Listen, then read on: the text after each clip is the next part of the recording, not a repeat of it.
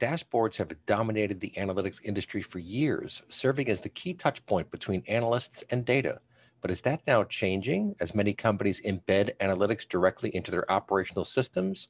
Not so fast, Vizzy. Dashboards are here to stay. The future is here already. It's just not evenly distributed. Yet. Today's world teems with innovation. The nexus of hardware, software, and human ingenuity promises a revolution in possibilities. What does tomorrow look like? Witness future proof. Yours truly, Eric Kavanagh here, folks. And what an all-star cast we have today for our show.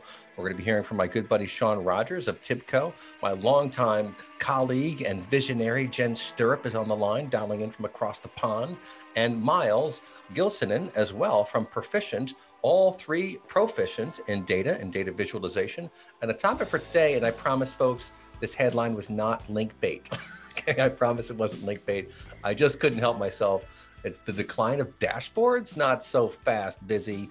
And I'm basically joking about something that I saw on some website somewhere. And I was researching for this show and I saw some comment about the decline of dashboards. I'm like, the decline of dashboards? What on earth are they talking about?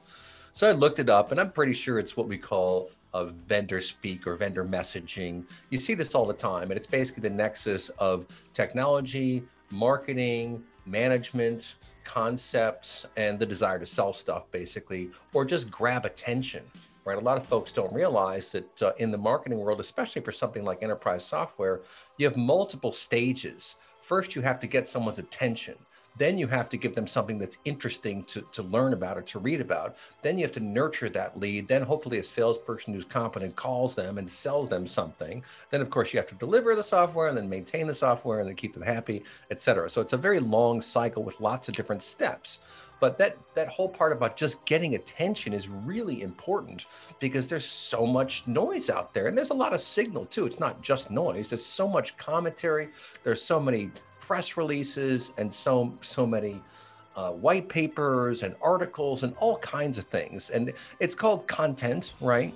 And it's funny because I remember way back in 2003, when I relaunched Mobius Media, which is a PR firm I started in New Orleans a long time ago, I threw out this concept called content-oriented marketing. And the idea was that if you are in a business like business intelligence and data warehousing, et cetera, if you're a consultant, you can't just come up with a slick brochure and send it out there. You have to demonstrate to the world what your knowledge is, and you use that content as your marketing, as your advertising to get people to listen to you. So that's what we do these days. Now content marketing is everywhere. It's this huge thing. Everybody does it. You can do retargeting, all kind of stuff. But that's what fuels a lot of the social media in our space. It's what fuels all the marketing efforts, is all this content. Well, so anyway, I saw decline of dashboards. I'm like, all right, this is, you guys are killing me here. And I looked into it and I'm pretty sure it was just vendor speak, because dashboards are not going away. Dashboards are never, ever, ever, ever going to go away. But they are changing. And I think they're changing in some really compelling ways. So very quickly, before I bring in Sean Rogers, I'll just say that, 2 years ago, I did a keynote at the Data Vault conference, which was great. Dan Lindstedt invited me. It was a lot of fun. And I was charged with talking about AI versus data warehousing, and will one supplant the other? What's going to happen? And my conclusion was that AI and data warehousing are a fantastic complement. They're a cohort, basically. And what you want to do is use data warehousing still for your real hard truth, your hardened truths, what you really need to know, the numbers that have to be proven and accurate and auditable, et cetera. But then you want to use AI as the other side of that picture to surface things that you may not have noticed, because AI is very good at that kind of thing. It's very good at just kind of crawling around data sets and surfacing something that looks interesting. And then you use the two of them. And my concept was that it's like the left eye and the right eye. If you have two eyes, you can have depth perception. If you only have one eye, you lose depth perception because you don't have the extra eye. You can't triangulate things, basically.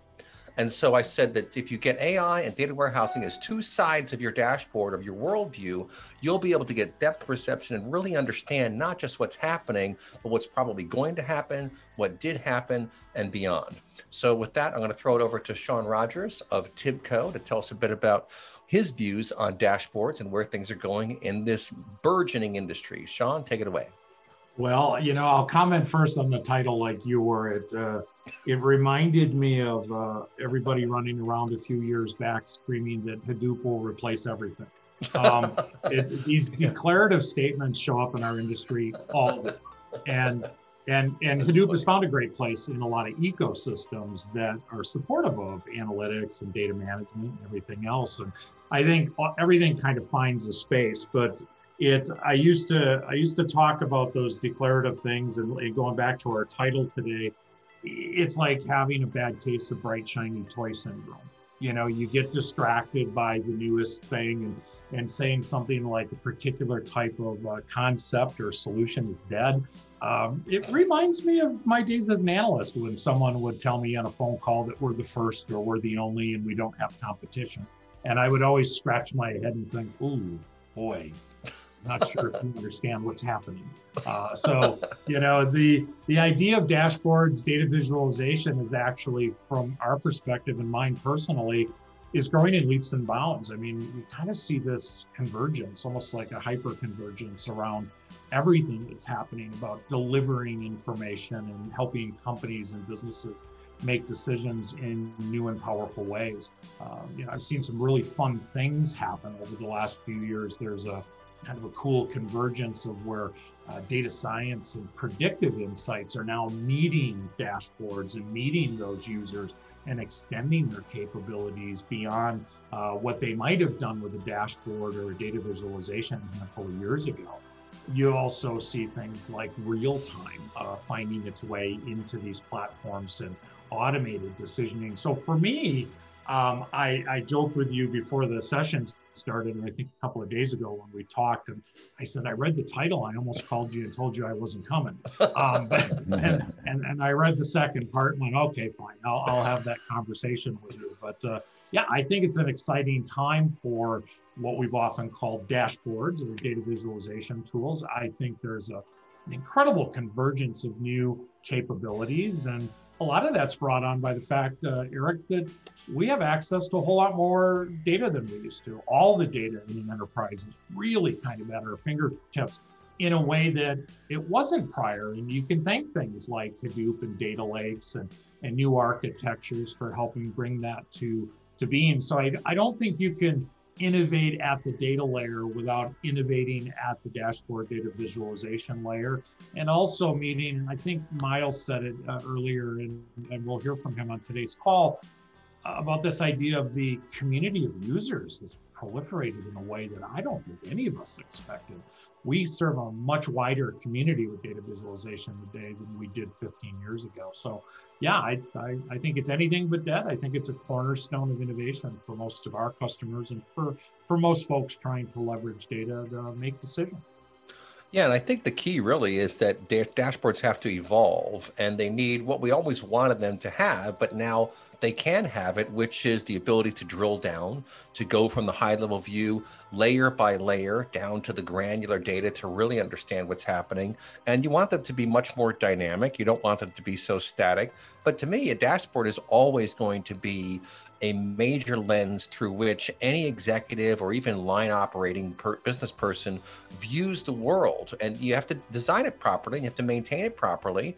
You don't want it to be too busy, but you sure do want to follow your key metrics. And to me, one of the keys to success is going to be dynamic nature, meaning it's going to notice something that you should be looking at and haven't been. It'll show you the stuff that you programmed it to, but you want to have some other side of that picture, which just surfaces strange things that are happening, because that's where rubber meets road, to me, is where you get something new and something different. What do you think, Sean? Well, I think the time to decision or the time to action is becoming much more critical.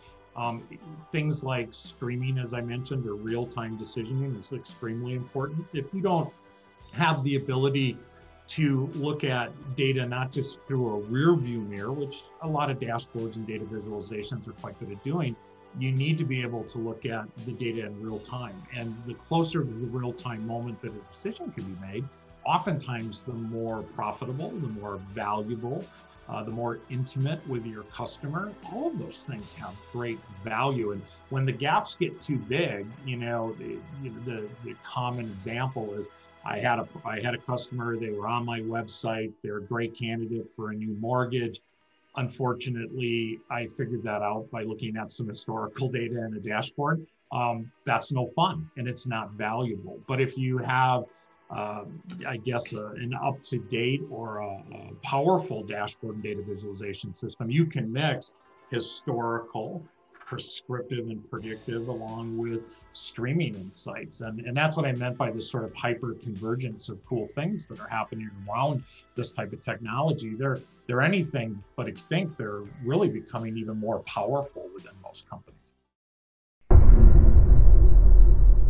Let's bring in Jen Stirrup, longtime data visionary. Jen, I've watched your work for a long, long time. Thanks to social media, I get to stay on top of what you're doing, where you're going. And you've been working with clients and vendors and really the whole gamut, analysts, everyone. So you've got a nice purview of this subject area. And we were joking in the pre-call about how sometimes you still have to educate people about the basics, like mean versus median. But maybe tell us, what are your thoughts on the evolution of dashboards and where this whole space is going? So I think the evolution of dashboards, there's been some great technical innovations. I love the fact that it's so much easier now than it used to be for organizations to create dashboards. For me personally, that's a huge advancement. I'm keen that people are really empowered with their data, and allowing them to create dashboards really simply and easily is a great first step with that. But I will say that with dashboards, they sometimes throw up some of the difficulties in an organisation. They don't always understand what their key metrics are. Sometimes you see power struggles as well, because people don't always understand the data, and that can make them go in the back foot a little bit. They feel a bit exposed. Because we do talk about being data driven, but actually, I'm not sure we are totally data driven. We bring ourselves to it. So I think I prefer the term insights inspired. And what I mean by that is you're using the data, but you're also bringing yourself to it and your organization and your objectives. And I love the technology is making that easier. I still think there is an evolution that needs to happen. We're not there yet. We still spend a lot of time trying to work out the business processes. So when I saw the title for this, I thought the decline of dashboards, and I thought, well, in some ways in industry, perhaps that's our own fault because we haven't given people enough best practices. And that's something I like to talk about in my blog. So regardless of the technology in a way, because you can find those best practices. But I think we have to be sympathetic and empathetic as well. I think empathy is such an important tool, and it's what we can bring to the table when we talk to people about the dashboards. Understand, what do they really want? Because what customers want and what they need are two different things, and what they ask for sometimes is very different from what they actually mean. So it's never as straightforward as click, click, click. I wish it was. And I would love to see, I think, more best practices. I think technology is fantastic in making dashboards more simple, but that doesn't mean it's the right answer to the right questions. And we're not very good at asking ourselves the right questions, I think. I don't know what the rest of the team think. Yeah, that's a really good point. And, you know, you kind of just referenced what I've been thinking about and commented on earlier when you say people don't always ask for what they really want. And it's also not necessarily because they don't know the business. I think a lot of times people underestimate the critical importance of context, even in basic communication.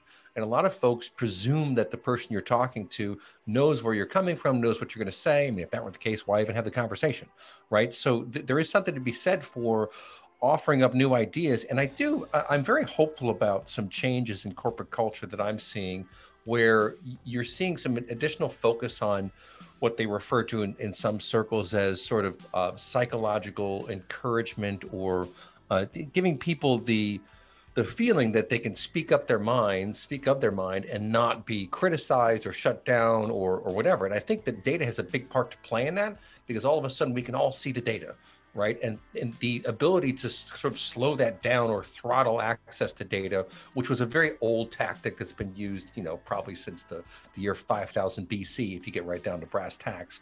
I think that's kind of going away, but we're still in this sort of fluid state in between the old way of doing things and the new way of doing things. And data is a big part of that, because now we can all see the data, even with sort of external, what they call third party or alternative data in the outside world. If you can see this everywhere now. You can see it in Google searches. You can look things up and like, oh, so the industry average is this and we're here. Well, why is that?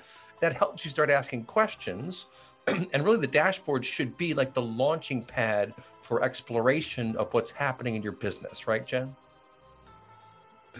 Yes, that's right. And I'll just pick up on something Sean said earlier. It's that lovely phrase, time to action. And I think dashboards should give you that, but they should also give you time to next question. That asks you and helps you to prompts you to think of the next question after you've been given an action. So once you realize something, what do you do next? And how can you push that forward? And I think that's difficult sometimes for people. They don't always see the way forward. I remember speaking to one customer who just said, oh, the data will tell me everything. And I don't need my business analysts anymore. I've got the data. And, and I can't tell you how much I threw my hands up in horror to say, no, you absolutely need the interpretation of the data. So time to action, time to answer is very important, but so is that time to question, time to next question as well. Next up, we have Miles Gilsonen, who's with Proficient these days, and he's also a data warehousing expert, knows a lot about data visualization. Miles, tell us a bit about yourself and where you see us in the evolution of dashboards for analytics. Sure, Eric, well, thank you. Yeah, so I'm with Proficient. I run the analytics practice for our Oracle business unit. And, I too was taken aback by the title a little bit. I kind of thought to myself, if dashboards are declining, somebody should have told every major news outlet, everybody who ever said anything about COVID had a dashboard. That's right. And frankly, some of them were pretty good. As a guy that does it for a living, I got some great information, and the visuals got better. But the thing about dashboards, you're never going to beat bringing together data across multiple different domains, as long as you can trust it. At a glance, people have short attention spans now. If it's trusted data, you're not going to be able to beat it. But dashboards these days need to be part of a broader data ecosystem. It can't just be a one-stop shop. We have people now, if you're a 40-year-old executive, then you've been working with data, you've been on the internet, you have a way of dealing with data. You can't be given a static dashboard with 5 filters on it and think that that person's going to be okay necessarily. So you have to know the audience, and you have to kind of give it the right context. Okay, these are some trusted metrics. These you can drill down on. This other platform over here, you can explore, you can do data visualizations. So we've found, working with our customers, if we can paint a broader picture and really understand the audience. Some people are fine with just the 5 or 6 filters. I got what I need. Then there's other people, they really want to get behind that data. So I think dashboards, you're never going to replace an at-a-glance view. And one of the things I like is the nexus with AI. I think a couple of people mentioned it. And the cloud really enables that. It's so different than on-prem, because you can have, if you're on a cloud platform, you can be running machine learning against your data, and it can suggest to you things that you were not looking at. So, everyone talked about what questions should you be asking. And the thing is, we don't know what we don't know. So we're not asking questions, we're going to have blind spots. And a dashboard doesn't necessarily uncover a blind spot for you. There can be kind of a bias loop there where you're not really getting the insight that you should.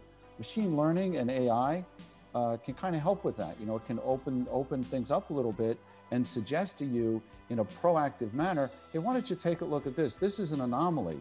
Revenue has spiked down, or inventory is not where it should be, those kind of things. So we're very excited about dashboarding and its companion. You can't separate dashboarding from visualizations. And right. The visualizations have gotten better. Now we've got maps all over the place. You could create visualizations of a floor. You could take a factory floor and visualize that and just click on and see inventory and how things are going on the factory floor.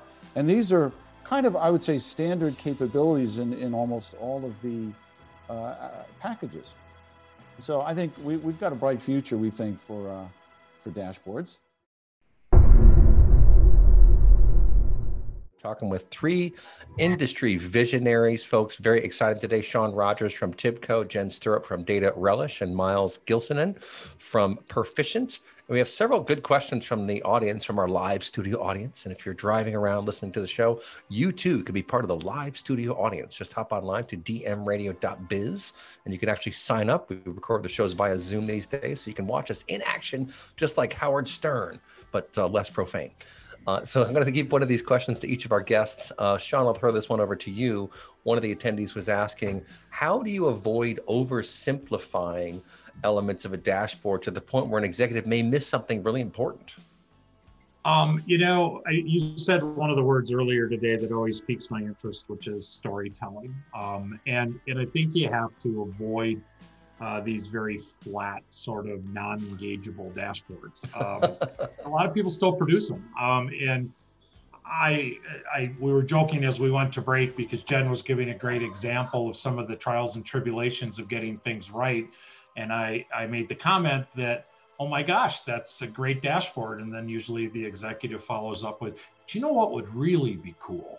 And the best executives will ask that next level question, and you have to have a kind of a process in place to help them. If you just zap a flat dashboard at people, I think you're missing the bigger opportunity for business understanding. And the single types of dashboards to me aren't nearly as interesting. That's where we started, but Miles has made some great comments about, infused AI and ML in dashboards, helping you identify the things that you don't know, to use his words. And I think all of that's real critical. So you have to avoid it by best practices. You have to push your executives not to settle for the simple, flat things.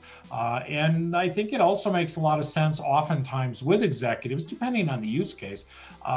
The integration of a storyteller or an analyst with dashboards is often a really great way to get the job done.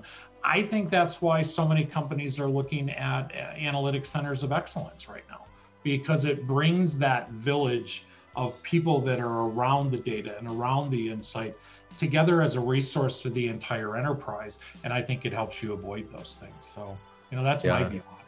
That's good advice. That's good advice. And I'll throw this next one over to Jen. An attendee is writing in, I don't see a lot of people looking at their dashboards continuously, especially among the teams that have thousands of them.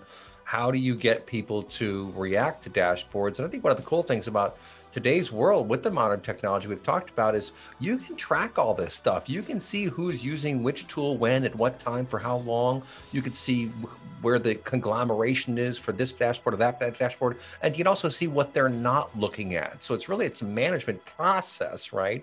From someone who is engaged in watching what people watch. What do you think, Jen? I think if people are not looking at the dashboards, it's because you're not showing them data that interests them or data that's relevant.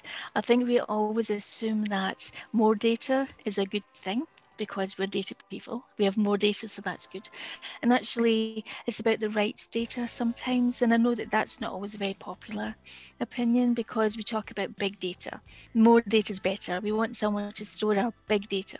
I know Sean mentioned earlier about the sort of magpie syndrome. We get very attracted by shiny technology, and that's great. But I think what's really hard is identifying those business questions that really identify and will add real value. So if people are not using the dashboards, then you're not showing them the right data. And that's not a problem with the tool. It could be any tool, actually. It's more the process. Find out what they're doing and look out for shadow IT and look out for shadow data sources, because I bet you they're there. They're just not showing them to you, and you will be trying to prise them out of the coal's dead fingers because they will never let them go. And I will say this, I love shadow IT. There are some interesting new technologies out there and some methodologies discussed. I'll throw this over to Miles for, I wouldn't say encouraging shadow IT, but just not discouraging it so overtly. And typically, think about the sort of balance between business and IT that we've seen over many, many years now. The business was in charge, then IT was in charge, then they're kind of fighting, and you hide things. I think that those days are ending. I think it's partially because of DevOps, because we have developers kind of step into the mix, but also you're just not going to survive if you have people hiding things from you. And we did a question from an audience member about the forensic role for dashboarding on top of any sort of real-time systems. And I think it is important to be very transparent. Like when you change the rule for how you count something, that's a really big deal, and that needs to be communicated. And to me, if you have the right culture, that's what's going to happen. You're not going to have people changing the rules to make it look good, because that's happened many, many, many times. Just make it look good, get through the board meeting, and go back to our 3-hour cocktail lunches. You can't do that stuff anymore. But Miles, what do you think about that? The importance of transparency, especially around rules and metrics and how they're designed and calculated. Oh, it's taken on so much importance. By the way, I have to mention that I'm a proud alumnus of Shadow IT. So I graduated 20 years ago, created a profitability system in a big bank. Every year, IT tried to defund it. Wow. But the business loved it, so it got funded. And that was 20 years ago. And thank goodness, because that was my job. But transparency couldn't be more important. Every dashboard is the result of an assembly line, of a data assembly line. And I know that's kind of obvious to say, but for many years, analytics has had its own last mile problem. And that is the data that really matters. The people whose jobs are on the line, if that data is wrong, want to touch that data, and they want to cleanse that data, and they want to give that data context, and they want to put comments next to that data. Understand that this does not include the XYZ region, and that we had to take a hit here because of an accounting rule, and so on and so forth. So the trust in the data is intimately linked with the explainability of the data. So I would say the good thing is that the vendors are aware of this, and the AI revolution, if I can say that, made it really clear that you have to be able to explain how you came to those recommendations or those results. So explainable AI is a big trend. Some of the vendors now are trying to build into their platforms explanations of how they arrived at the conclusion, even if it's AI.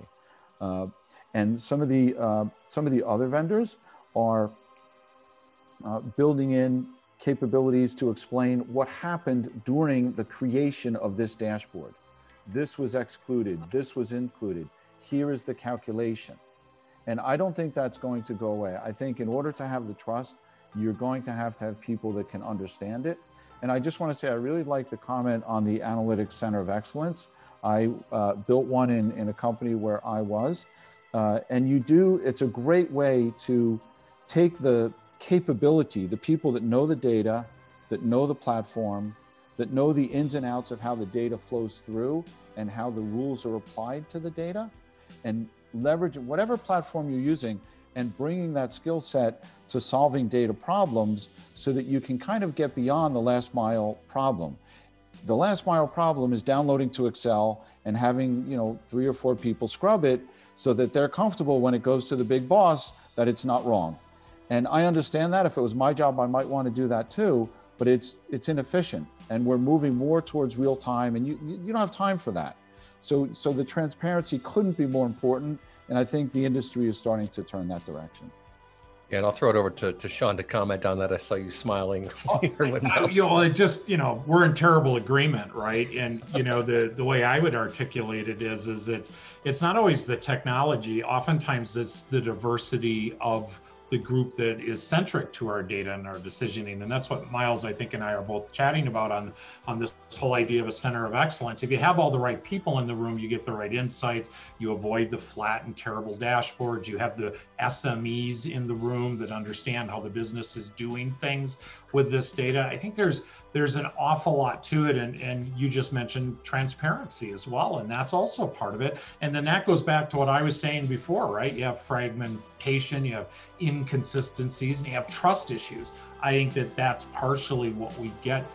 We can help eliminate, not just with technology, but also with the right people in the room too. So yeah, I'm just violently agreeing with Miles. Yeah, this has been a fantastic show, folks. We're coming up on the end of the live version. If you want to be on DM Radio, send me an email, info@dmradio.biz. So you're listening to DM Radio.